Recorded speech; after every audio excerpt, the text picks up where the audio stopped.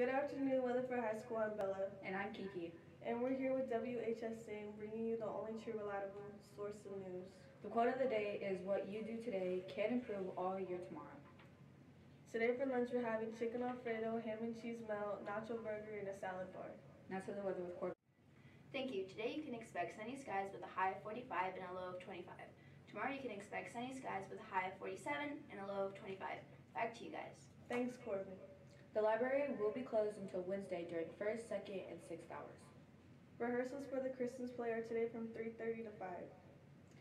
Freshman and sophomore academic team will meet tomorrow from 3:20 to 4:20 in Mrs. Waldrop's room.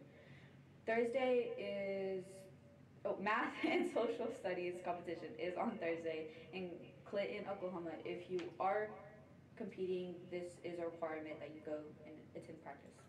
All students are invited to join Key Club and keep our community warm. Please bring your gently used or news coats and blankets to the library. We are accepting donations from November 28th through December 9th.